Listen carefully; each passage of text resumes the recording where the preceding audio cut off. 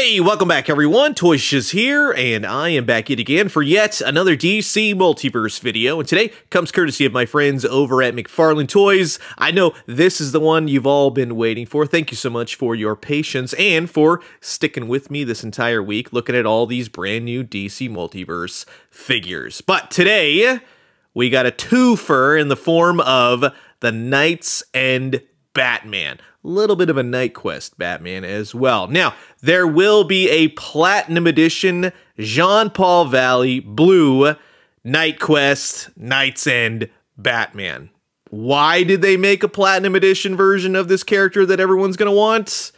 It befuddles the mind, right? Everyone's going to want the blue version, the more iconic version, but you see on the box, Azrael, Batman armor, Batman KnightSend, and on the back side, you get the red armored version. Now, here's the barcode. They are going to be the same exact barcode from red to blue. Just keep that in mind. And how you get the platinum is that it's a rare chase figure, which means it's randomly packed in. So whether you go to the store, you see it on shelves, you order it from Amazon, they send you the blue one, not the red one. It's that sort of deal. Whatever McFarlane does on their side with their lottery, whatever that is, you could try for that as well. But again, it befuddles the mind on why the blue one, the one that everybody wants, would be a random rare chase figure.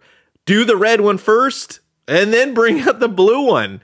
It makes no sense, right? So, if you don't want the blue one, right, the red one for the actual KNIGHTSEND Batman looks pretty darn cool. And the red is more of his final form, right? So this will be a standard everywhere release, right? You don't have to worry about platinum. It will be the same exact box, of course, and the same exact barcode. So like I said, they share the same barcode. You can't really track it. And just to show you, yes, they are the same barcode. But in the meantime, this is going to be an absolute blast. So sit back, relax, grab yourself a nice hot cup of coffee, make sure that system of yours is all booted up and set to kill. This is an early look at the brand new McFarlane Toys DC Multiverse. Azrael in his Batman armor, red and blue versions from the KnightSend storyline. So we're going to do this right. We're going to start it off with the blue Platinum Edition version of the KnightSend Batman. And the reason for this is that we can kind of go through the actual storyline from Knightfall to KNIGHTQUEST to then KnightSend. So, truth be told, you could technically call the blue one KNIGHTQUEST Batman. Now, this is around the time when Jean-Paul Valley started really adding to his suit of armor, right? He has to deal with the Corrosive Man, Gunhawk, Gun Bunny, all those criminals that really are taking a toll on him, and he's got to soup up his super suit. They really have done a great job on this action figure. I'm actually really impressed by this, especially in the wires for his Batarang Gatling gun, right, and flamethrower. It's very gummy, very rubbery. It's nothing that sticks, nothing that's going to hinder the articulation, nothing that ever will break unless years down the road it gets frozen or hit, you know what I mean, that kind of thing. It's perfect. They did a great job in that sense because then, yeah, you can activate the wrists and get the hands and everything lined up. Although clip-on parts and pieces would always be wonderful, along with extra hands. You only get fisted hands for this version of the KnightSend Batman. You get a lot of articulation. I like his little flappy shoulder pads right there. The legs will kick out, they'll move with you. The whole pouch band won't get in your way. The spikes won't get in the way, although be very careful with the spikes on the legs. They will knock into the back cape spikes, right? A lot of spikes on this guy. It was the 90s, right? Go figure. The backside, though, is very impressive. And initially I thought the same thing. He was going to be very back heavy. He's not. He's very well balanced, oddly enough, with all these giant cape spikes, which you get 6 of them, and they hook in to his back. Now, as you can see, they're all going to be the same exact spike. Again, you get 6 of them. They're well sculpted. They're actually very sharp, but they're very thin, so be very careful with them when you pull them out of the package, and they simply just port right there into each of the 6 notches on his shoulders, which they stay in really solid. Don't throw this thing on the ground by any means. Yeah, that'll do it, but they're in there, and they're there to stay, and for that, it's actually a really well-designed KnightsEnd KnightQuest Batman, especially in the head articulation with his Optimus Prime helmet. You get enough clearance between that armored neck scarf piece, right? Everything moves, nothing's hindered, and you would think that this would be a jumbled mess. No, it actually works really well. So for that alone, from the paint, the blue color, to everything that this really brings out nostalgia-wise, they nailed it. And again, just to show you, he's not back heavy, oddly enough. You will have some problems kind of standing him with the initial ball type joints, let's be honest there.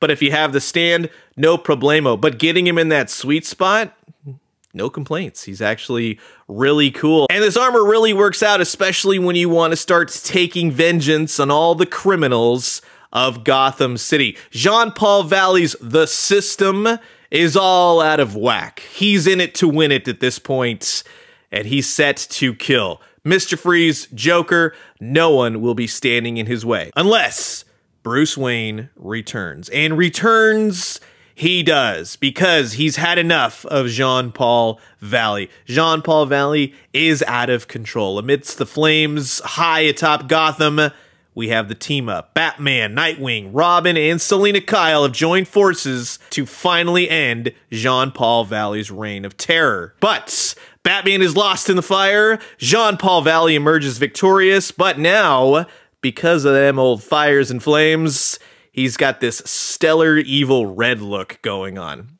However comic books work, right?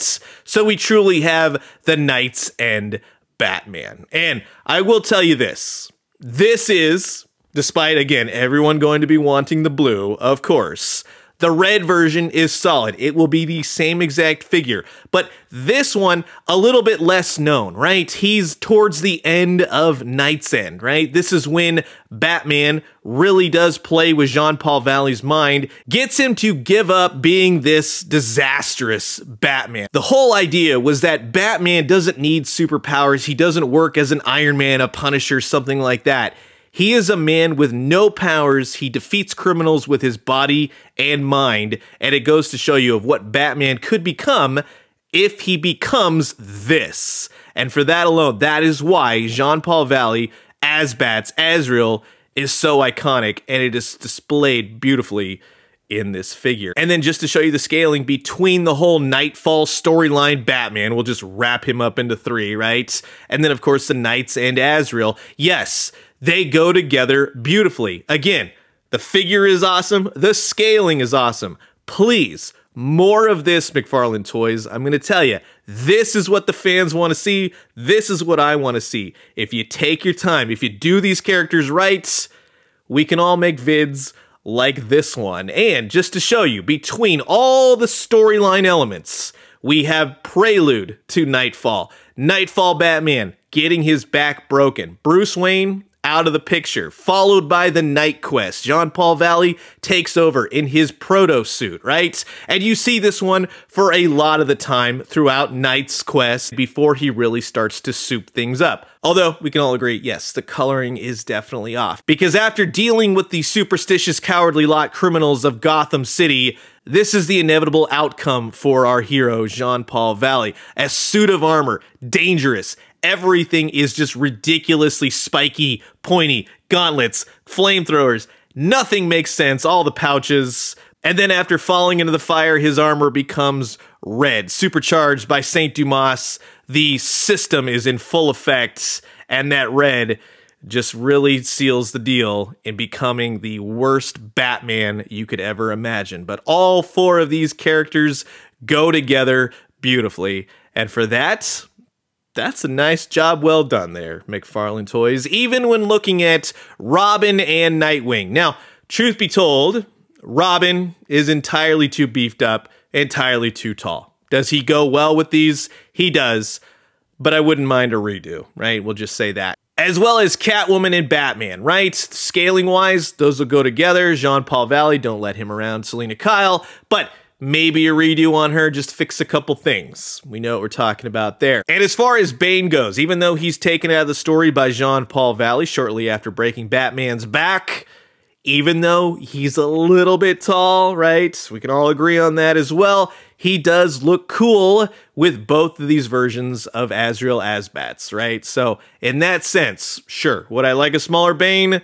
But it's not top of my list. And if you have the Sean Gordon Murphy White Knight Batman where you have Azrael in his white armor or his red armor, you could use this as Jean-Paul Valley's The System kicking in when he's dealing with his father and the Order of St. Dumas. That's definitely a nice pairing on your shelf. So that's going to wrap it up for my look at the brand new McFarlane Toys DC Multiverse, the blue Platinum Edition Azrael Azbats armor, and the red Standard Edition Azrael Azbats armor from the KnightsEnd storyline. Again, I don't understand the choices here of doing the red and then having the blue, which everyone is going to want. The most iconic of the KnightQuest KnightsEnd storyline suits, make it a rare chase platinum. Stop doing that. The fans are not happy. Look at the comments down below. I know it's coming. But I'll tell you, they see the numbers, they see the sales.